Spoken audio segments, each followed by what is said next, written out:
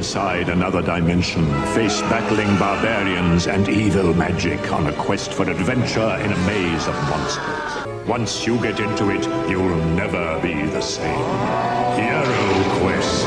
Now with 2 new adventure packs, the legend grows.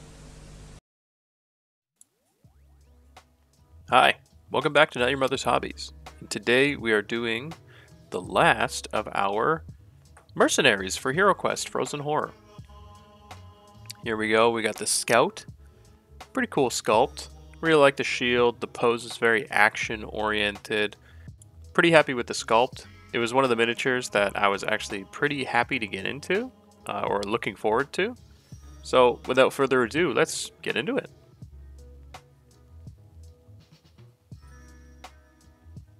Alright, starting things off pretty simple. We're going to do Basilicanum Gray here for our steel metallic blocking. Anything that's going to be our metal armor we're going to block in, as usual, with Basilicanum Gray. She's got some interesting armor here, so make sure that you leave that belly gap open for the undershirt, as well as a collar up top by her chest.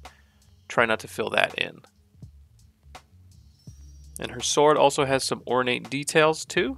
Some gold, so just take your time, be precise, and go around that decoration. We got Wildwood here for the undershirt. Getting all those pockets and folds and armpits and behind the knees and all that jazz. Don't forget her little belly gap too.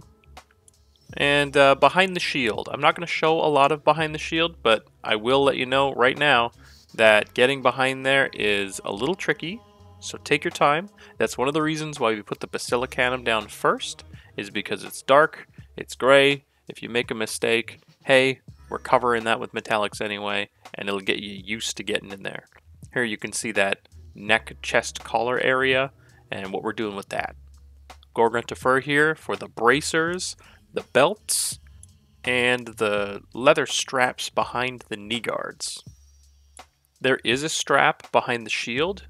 You can try to get it if you want, but it's not necessary. A lot of that detail is going to get all covered up, and you know what? She's got leather bracers on as well, so you can just be a little loosey-goosey back there and just try your best. We got snakebite leather here for the boots. We're also going to use that for the trim of the tasset, the handle for the sword, and once again, behind the shield. Don't have to be too precise here. We're just sort of filling in that back shadow area with some color to you know, cover up any really gross white spots or whatever, to just blend that shadow and those colors together. You don't have to be too precise, but you know, it's sort of to give some warmth back there. Agrax Earthshade, again for the tasset, and also the boot cuffs. We're going to do this one on here. We also have something special on this guy, because she has a shield. In the artwork, it's actually got some pretty cool detailing here, where instead of it being just all metallic, they have this sort of cool, like, pale painted section around the emblem. So we're going to use the Agrax Earthshade on that as well. Blood Angels Red for our little, I guess it's a loincloth part. We're just doing that like normal. Let's get it in there. She doesn't have a lot of that loincloth visible, so this is sort of a little accent in there. Try not to forget it. It's easy to forget. It's such a little sliver. We're using Black Templar for her hair. She does have an ear poking out, so be careful around that area. Take your time. Now, I didn't make a lot of mistakes on this one, or feel like I made a lot of mistakes or needed to go back. But remember, you can always paint over stuff with a white or an off-white. For example, Wraithbone. Don't worry about it. If you make a mistake, just paint over. It's only paint. Cover it up. Give it another shot. You're golden. Just like this gold blocking here. Oh, segue! Which we're doing with Gulliman Flesh. And you can put this Gulliman Flesh on her hands as well. And I know that the artwork is a darker skinned female. We're going to do tanned skin, and I'm going to show you how we do that. So we're starting with, or at least I like to start with, a Gulliman base and do a glaze over top.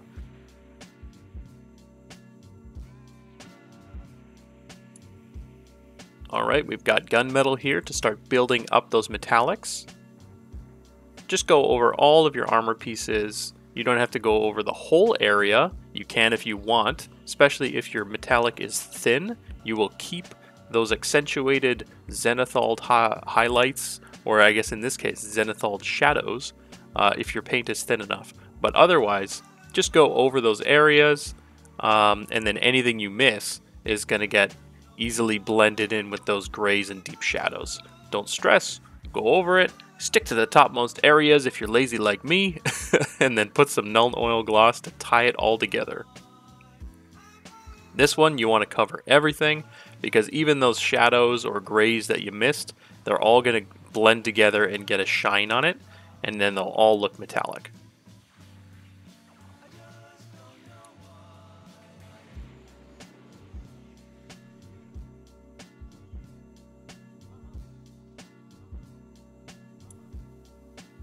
We've got Retributor armor here, and putting that gold on. Just over the emblem, the rim of the shield, and the ornate decoration on the sword. When it comes to that little middle part on the sword, that can be a little fiddly. You can use a thinner brush or a steady hand. Just do your best.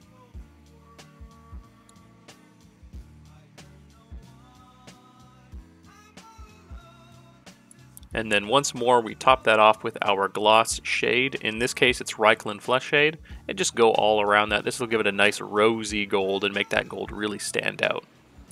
And if you want to, and this shade darkens things too much, just take your Retributor, go back and pick out some of the topmost areas or any of the areas that smudge. You can just go back on that.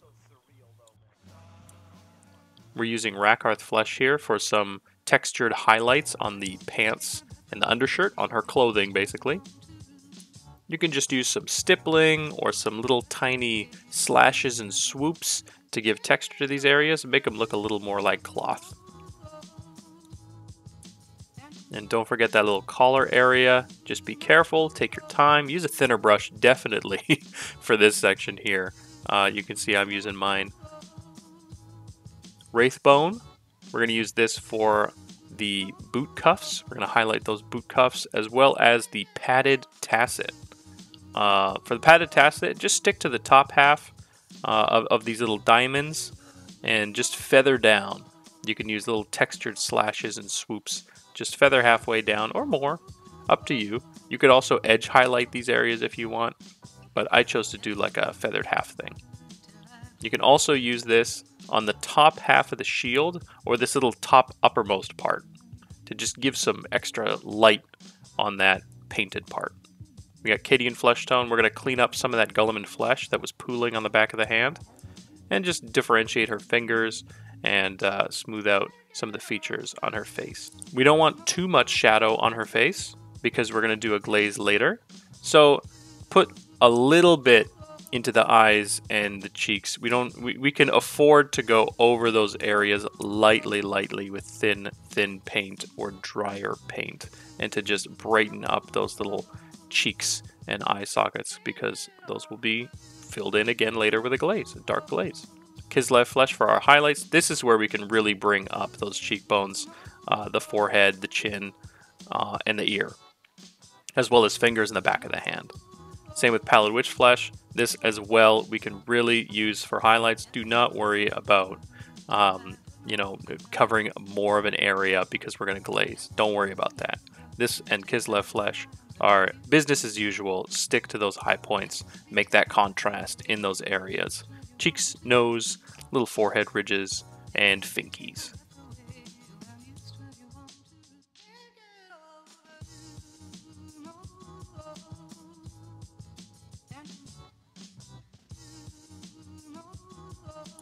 Okay, and here comes the glaze. Now, usually I use an Agrax Earthshade and I go over, but in the last time I did this, I got the idea to maybe use a more red tone, and so we're going with Reikland Flesh Shade. And I was pleasantly surprised. It gave a much more natural look.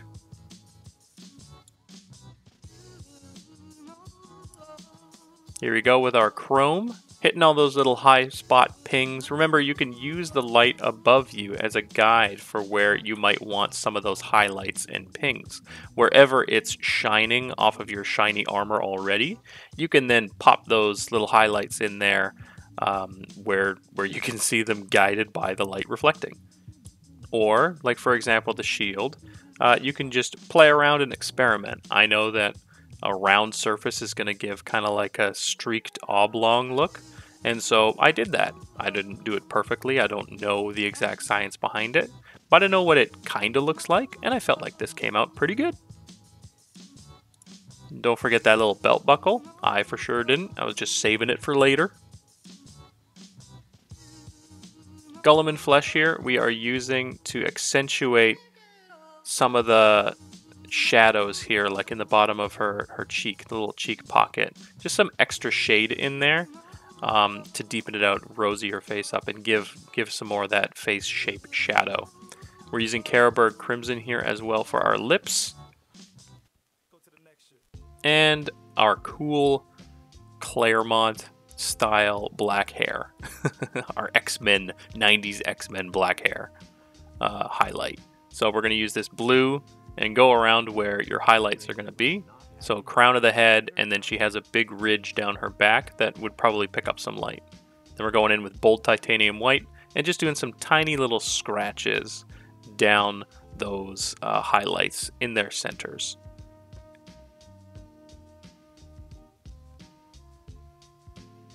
And here you can see that ridge on the back, and we're going to do the same thing down here. And in that sense, you can see how there's different volumes of hair can give you different highlights along the body of it. It doesn't have to always be on the top. And then we do our basing as usual. So that's a little bit of a gray paint, a texture paint, a dry brush, a shade, and then another dry brush to bring it all back up.